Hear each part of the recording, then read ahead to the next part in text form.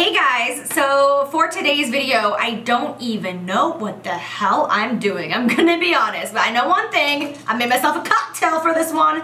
I have been really wanting to get this. Oh, I can't even look at it without getting excited. Like I look at it in the viewfinder and I'm like, oh, it's everything I dreamed of. Can we please just take a moment for the fact that I have an actual champagne bottle covered in glitter? This is champagne poppin'. Like this is actual champagne goals. I will never open this, ever. And if someone ever came into my home on my turf and opened this bottle, they would get shanked. So yeah, I just wanted to get here on camera and talk to you guys. I had so many people tell me recently, you know, like friends and some family members tell me like, just get on camera, do a makeup tutorial, just get back to life, it's fine, you don't owe anyone an explanation, you don't need to explain to anybody what happened. Sorry, I'm trying to fix my hair. It's very hard to get used to these extensions, I swear. I feel like the majority of people in my life, they don't really get the connection that I have with you guys and how I feel towards you. My mom gets it. My mom absolutely gets it. She's been with me since the beginning. My mom is my ride or die homie.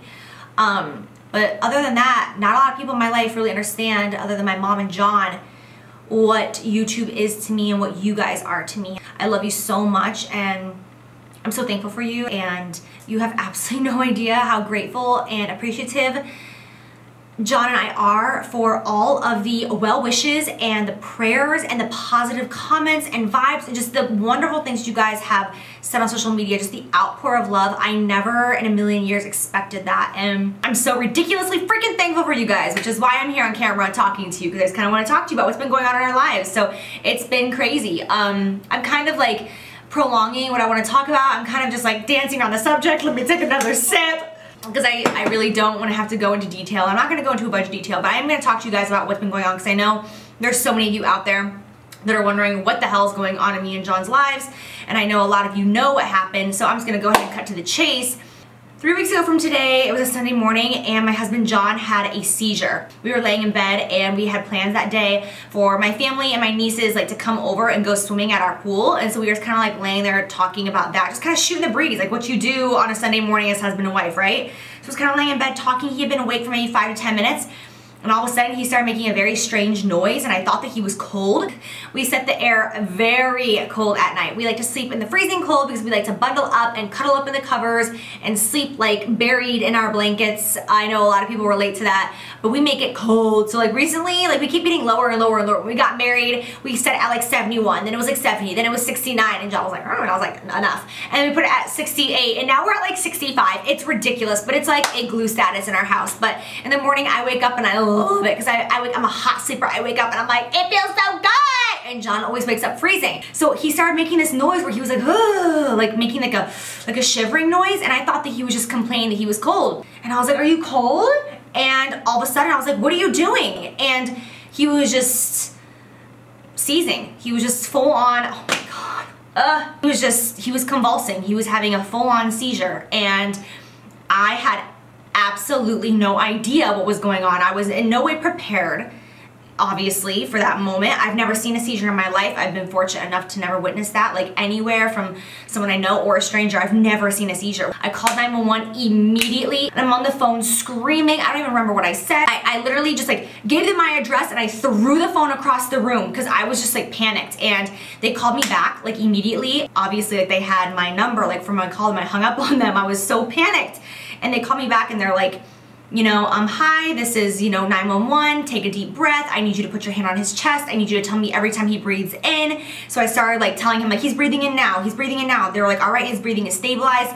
The paramedics are gonna be there within 4 minutes. I was like, thank God. And so the paramedics showed up. He had stopped when John came to, because I didn't know this, but you know, the past 3 weeks I've learned a lot about seizures, and when you have a seizure, you black out. So he was just gone. Like he had no idea what happened. And like all of a sudden he like came to, and he was just like, whoa, what happened? My breathing was just really weird, right? And I was like, what? I've never felt my heart do this in my life. My heart was probably at 200 beats per minute. Like I was just flipping out, and I was like, what? And he's like, did I fall asleep? And like, I wish that I could have kept calm for him, but that like, nope, that was not gonna happen in that moment. And the thing that was worse, like the worst part about all of it for me, was the look in his eyes, because as he was seizing, his eyes were open, and like they say that some people's eyes are shut, some people's eyes are open. His eyes were completely open and just staring at the ceiling, and he just had so much fear in his eyes, and like it didn't look like my husband. It just looked like something had taken over his body and it wasn't him. And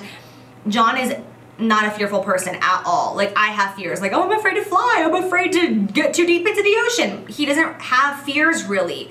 And so just to see that look in his eyes of just fear made me feel so much sadness for him. And it was just, that's the thing that's like the most traumatic for me, is the look in his eyes that I had to see. Like, that's been the hardest thing for me to overcome, because I just felt so sad for him, and like, oh, I really thought that he was gonna die. And I know to people out there who, like, your loved ones have seizures, you have seizures, you're probably thinking like, girl, you're fine, like, it happens. But for the person watching their loved one have a seizure for the first time, it is absolutely traumatizing, and I don't think anyone can discredit that. It was just, it was horrifying. He had a CAT scan while he was there in the hospital, and the doctor came in and said the CAT scan was spotless. I broke down, I cried like a baby. John was so relieved. I kept telling John, like, no matter what happens, like, we're going to get through this. It does not matter what they find and anything, like, life is gonna go on and we're gonna get through this. Like, I was trying so hard to be strong, but deep inside I was just like, oh, scared little girl who just wanted her mommy. At this point, he went to a specialist. He had an MRI, an EEG, an acute EEG, a couple of different things, several different things, and everything has come back totally normal, totally spotless. So thankful, like, you have no idea, so thankful. People have seizures all the time apparently that they have no reason for them. Like, the doctors have absolutely no idea. They're like, oh, it could be the caffeine, it could be dehydration, it could be this, it could be that. We have no idea. So at this point, it's kind of just a waiting game.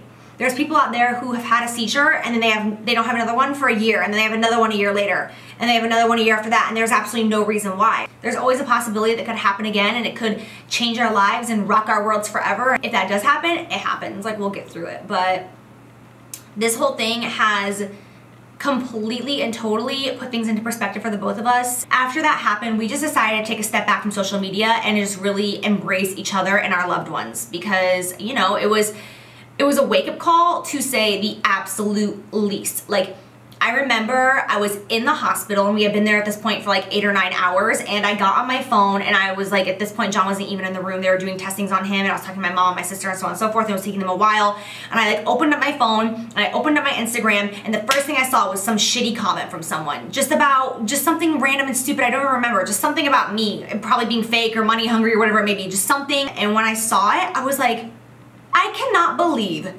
that I have even allowed these types of comments to affect me in any way. I am so pathetic. Like, I just in that moment felt like, I cannot believe what a little bitch I have been. And ever since then, I have had a completely different look at what people have to say about me who don't personally know me. When I say know me, like, know me, because I'm definitely someone who, when you meet me the first time, you're gonna get like the outer shell. You know, I'm a Cancer and we're the crab. So when you meet me, you're gonna get my hard outer shell, but inside I'm very soft crab meat. And, you know, if you don't truly know me for who I am, if you don't know my heart and soul, then I really do not give a damn what you have to say about me. And that is something that I feel like I have gotten back. I just feel like I have to tell you guys, as my subscribers, that I am truly, from the depths of my soul, embarrassed and sorry for ever just letting the hate get me down. Change who I am, change the way I may act at times. Like, it is so embarrassing. The girl who first decided to turn on the camera and start YouTube videos in the first place is not the same girl that I have been the past couple of months, maybe the past year or two.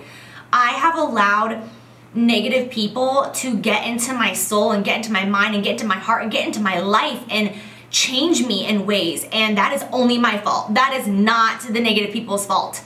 I take full responsibility for that. I just feel like I've lost myself at times on camera and on social media, and I get so caught up in the things that people say about me, and it hurts me so much because I'm so obsessed with people knowing that I'm not all these horrible things, and I'm not a liar, and I've never lied, and I'm always like, if only they knew the truth. The past couple of weeks, my mindset has just completely flip-flopped, and I haven't cared what negative people have to say. But at the same time, when I see people being nasty to me on social media, I have no problem standing up for myself, because that's the thing is, That's the Jaclyn that I've always been my whole life. If someone mouths off to me or my friends or my family, like, I'm gonna stand up for myself. I have the right. I don't wanna be nasty. I'm not a nasty person, but like, I can always defend myself.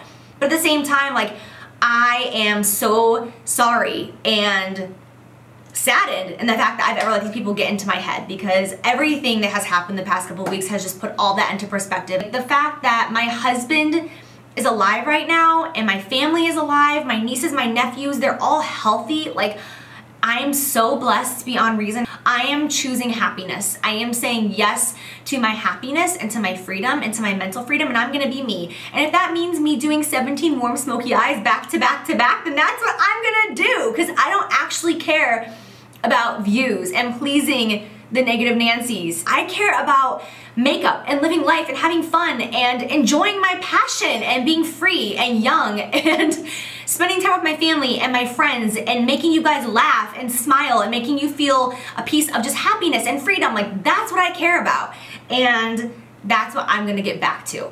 Out with the old and with the new. And that's why I wanted to dye my hair and change my hair, because I just felt like every day after John's seizure, like, I couldn't control what was going on. I couldn't control what was happening, but there was such change. Like, our entire life, there was such a change in us and in our world and in our future. Just everything had changed, and I was sick of looking at myself in the mirror. I thought I looked just like so cheap. I was like, I'm done with this look. I texted my hairdresser and I was like, help a sister out. Can we go dark? Can we go long? Like, let's get it poppin'. So yes, this is not clip-in extensions. I'm gonna move the conversation along. This is not clip-in extensions. These are actually tape-in extensions. So you might not be able to see it because my hair's really dark, but they're like big fat extensions, and they're taped right at the root of the hair. My natural hair is so oily right now, you guys. So this video is probably 45 minutes at this point, but I do just want to really quickly show you this, because honestly, I was so excited. Oh my God, you probably expected this from me, honestly. But this is the Mariah Carey Matte collection. I'm sorry, I have to pull up this song really quick. Just bear with me, all right? You don't understand. When I was like 13 years old, I was so obsessed with the song. I sang it at my recital. I used to take voice lessons. I sang this at my recital. Get ready. Mariah's about to bring it home. You don't even know.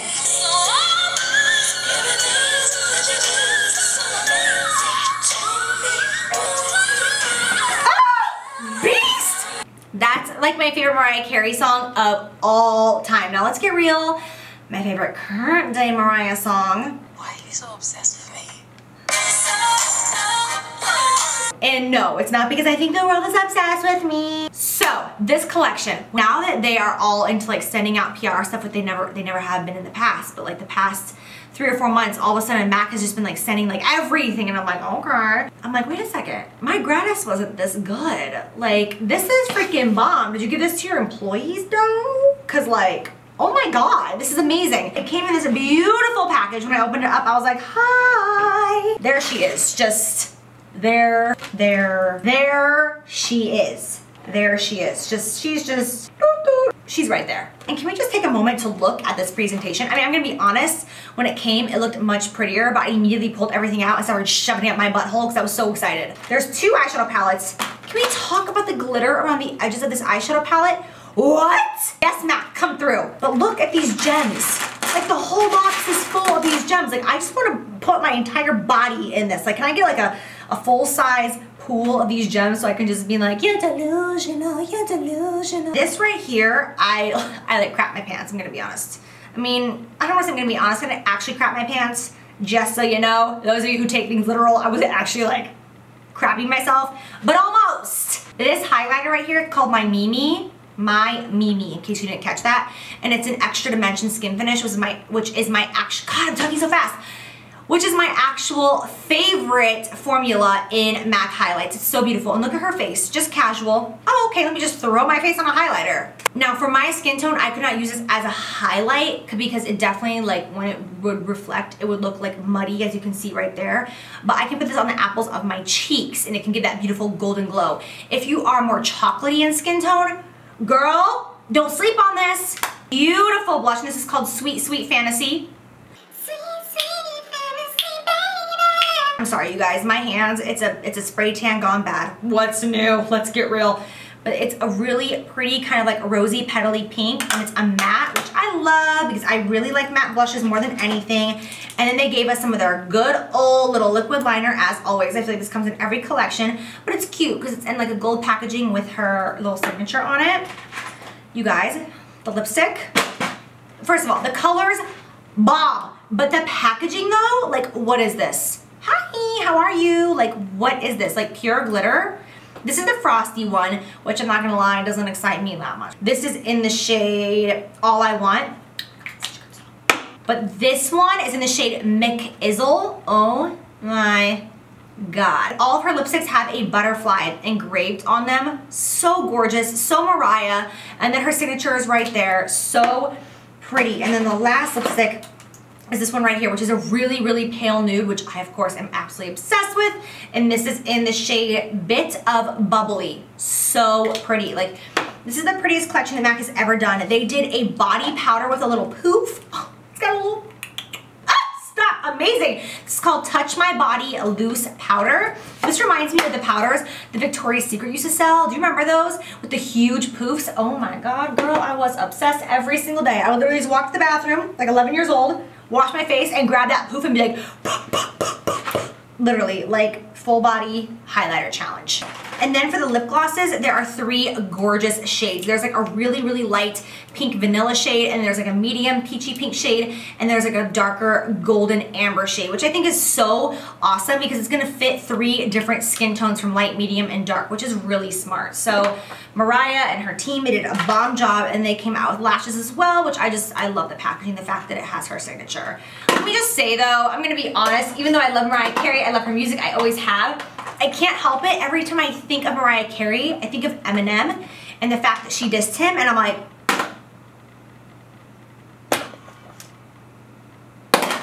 because at the end of the day, she might be queen, but Eminem is my motherfucking king. I just want to share that with you because I think that's amazing, and I never want to like brag, like look at what I got in PR, but like, I remember what it was like being a MAC girl for all those years, and we did not get gratis like that. That is some bougie, over-the-top shiznit that I am very thankful for.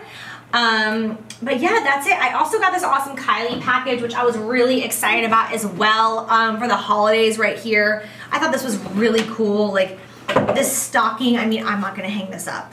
Just being real, I'm not gonna hang this up. I'm gonna give it to someone who would actually really appreciate it. But this whole thing, it has like diamonds in it or something. I don't know, something very extra like that, but amazing.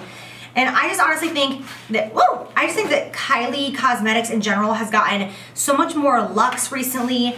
The formulas have gotten so good. I mean, I really genuinely love the eyeshadows, and the matte lips, I've been really liking them. Some of her darker colors, can definitely be kind of patchy, I've noticed. They're not all consistent, but in general, like, she has stepped up, and I had faith in her from the beginning. If you guys follow me on Snapchat, and if you remember when her line first launched, I told you I did not like her liquid lips, but I said, like, you know, and I still stand by it. Most people, when they launch a brand, they spend a couple $1,000s and they launch a brand and they hope for the best, and their initial order is, you know, 500 units of each thing in their initial PO, and Kylie Jenner probably ordered 500,000 of each color, and it sold out in minutes, and the whole world is breathing down her neck, and it's like, and she didn't even have time, she didn't have room for improvement. It's like the whole world was waiting like on their computers 10 minutes before it went live, and not most people have to deal with that kind of pressure. So I feel like everyone deserves that period to kind of get their shit together, and I feel like Kylie Cosmetics has gotten it together, and I feel like the products that come out are really nice. Like her cream shadows are nice, her liner is nice, like her gel liner, I really like it. Her eyeshadows are nice, her matte lipsticks have improved big time. Like I really do like the brand, and I love the packaging. So I think it's come a really long way, but yeah. Anyways, this video is all over the place. I know, you guys, I know. Anyways, I hope that you guys maybe enjoyed hanging out with me a little bit tonight. I've really missed you, and I enjoyed sitting here and talking to you truly. So I love you guys so much, and thank you for watching this hot ass mess video. And I will see you guys soon with a makeup tutorial that I'm very excited to film, actually, because I've had this makeup tutorial in mind for a long time, and I'm really excited to actually do it because it's a very me. And I want to do it because I want to do it. I haven't actually done it on myself yet. I'm going to do it on camera. and I'm really, really excited to see it. I love you guys. Thank you so much for watching and hanging out with me, and I will see you soon. Mwah! Bye.